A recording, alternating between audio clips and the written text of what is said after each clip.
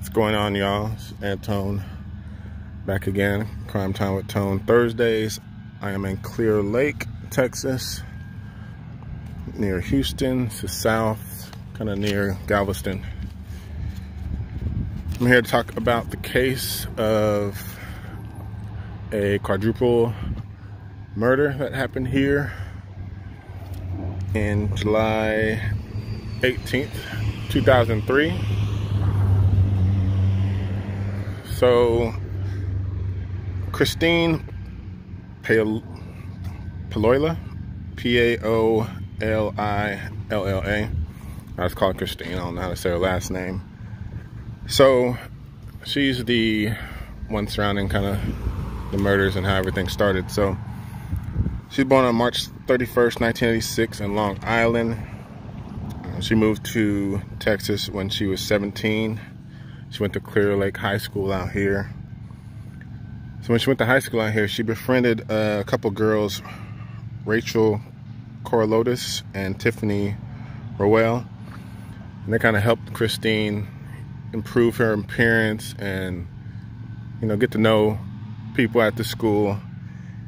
And they just kind of hung out with her and helped her out and boosted her confidence and all that kind of stuff. So she was actually voted Miss Irresistible in 2003 at high school.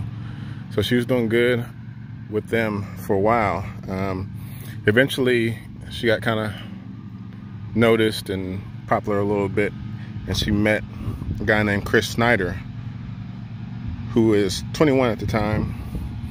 Her mom and dad disapproved of him because of his, not because of his age, but because of his drug use and criminal history.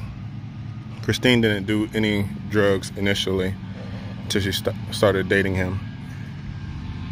They had a tumultuous relationship by all accounts. Both were abusive. Christine was known to be very, very jealous. She would even like sit outside his house saying she's not gonna leave. And if he does try to make her leave, she would kill his family and all this kind of stuff. So she was just like a really jealous person. But they were dating, and even though it was a crazy, fighting, abusive relationship, they're really close and still dating. And actually Christine began to distance herself from like her family because she was hanging with Chris so much. Rachel and Tiffany would hang out with and welcome her, but they didn't really want Chris around, so they would still hang out from time to time, but Christine would come around less and less and hang out with them just because she would be with Chris all the time and they didn't want him around. So on July 18th, Tiffany, her boyfriend Marcus, Priscilla, Rachel, and Adelbert Sanchez, who was the cousin of Marcus, they were hanging out here at Tiffany's house, which I'll be coming up on here in a little bit. And Tiffany's home, which was owned by her family before she moved in. So this was known like as a party house or the hangout house because this was Tiffany's house now. There was no grown-ups or parents there anymore, so they would have a lot of parties here. So on that day, they were supposed to throw like a party at 6:30 p.m. And supposedly a friend, they called her Brittany. That's not her real name, but she just wanted to remain anonymous. So the person, one of Tiffany's friends, which they named Brittany, called about 4 o'clock that day to talk to Tiffany and I guess see if the party was still on, but she didn't hear anything from her. So she just thought they were, you know, getting ready for the party and all that kind of stuff. So she ended up still going up there. Brittany and some other friends, it was like 2 or 3 other people came up to the house at about 6 o'clock or a little thereafter. And They knocked at the door and there was nobody was answering. But they heard that the TV was on, so they can hear the TV, but nobody was answering the door. But anyway, they finally get in. I don't know if the door was open or whatever, but they get into the house and they see 4 bodies. Tiffany and her boyfriend Marcus were on the couch, just kind of reclined back. Looked like they were just watching TV. Adalbert, he was on the floor, and also Rachel, she was on the floor, and she had a phone by her hand. It came out later that it looked like she was trying to call 911. So going back a little bit, Adalbert, one of the other guys that was in there, had moved to Clear Lake just like a week or 2 prior to get away from the crime. I'm not sure where he was from, but he was trying to get away from all the crime. So even though Christine didn't hang with them anymore, she still took the news hard about the deaths of her 2 friends. So one neighbor, while they were doing an investigation, one neighbor said that they heard some banging around 3:30 p.m. And another neighbor had said they seen a man and woman in all black. One had a bandana over her head on the girl. The only standout feature that they can see that was mentioned was the girl had abnormally large eyes. And from that, sketches were made and put out to the public. So these were the sketches that they put out there. As you can see, the eyes do look a little big and buggy. So during the investigation, the police did find out that Marcus used to deal drugs and Adalbert had connections with the Mexican mafia.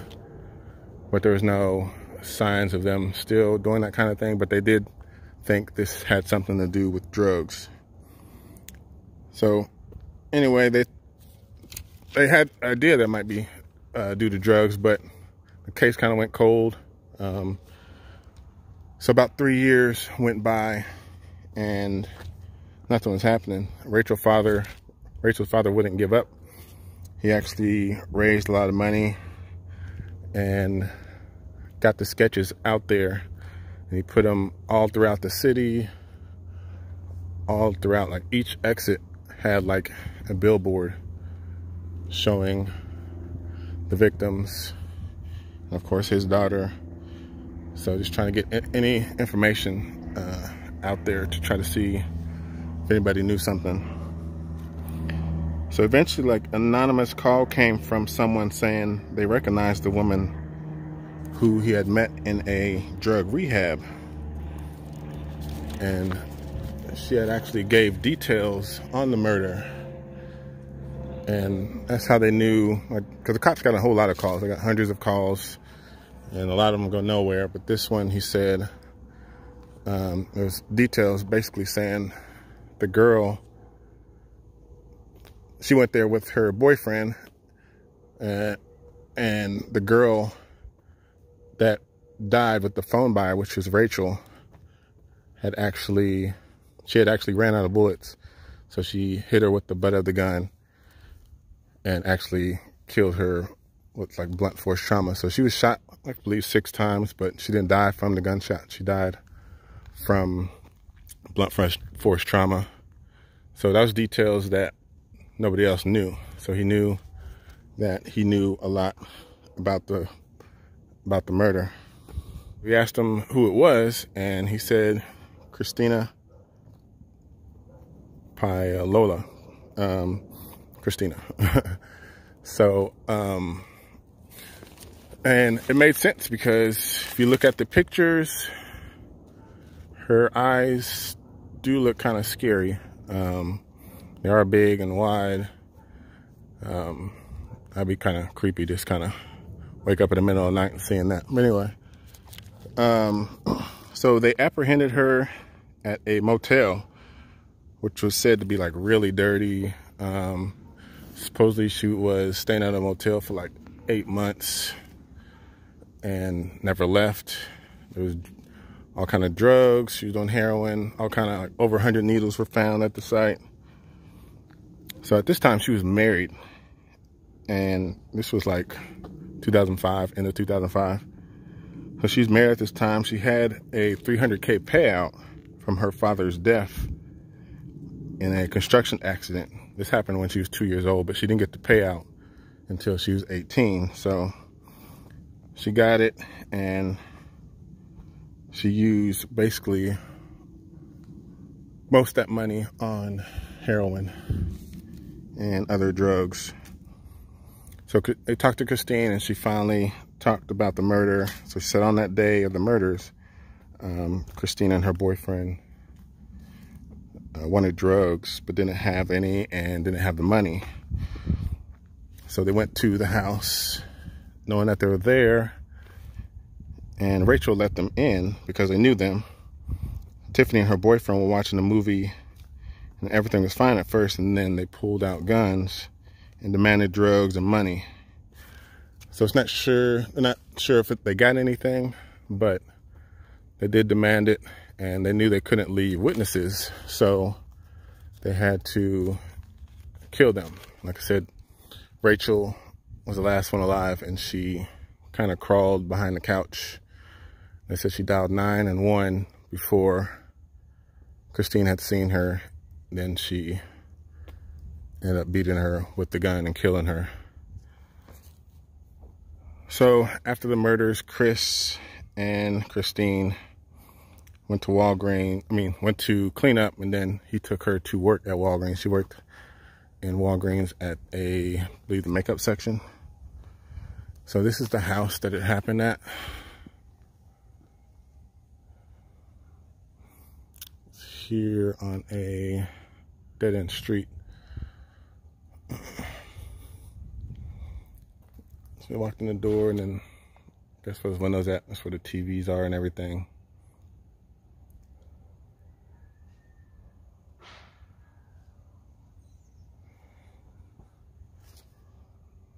So in June 2006, when police issued a warrant for Chris, who was in Florida, and somehow Chris found out that they were looking for him, and he came up missing.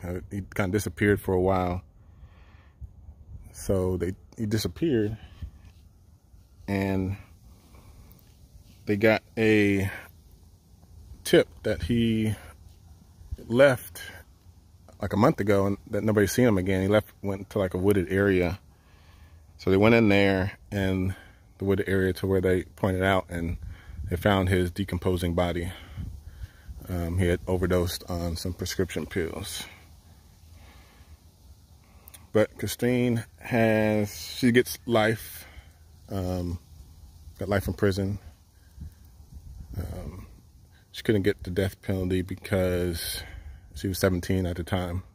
So everybody in the house was, young in high school, so like 17 to 19, maybe 20. Everybody's pretty young.